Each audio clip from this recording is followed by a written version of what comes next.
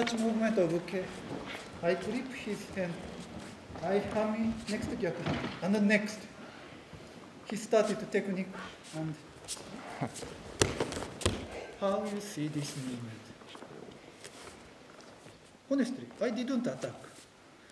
And suddenly, he makes some action. This is why no, opposite. I'm attacking. 1, 2, and I start to push him. This is why he makes that.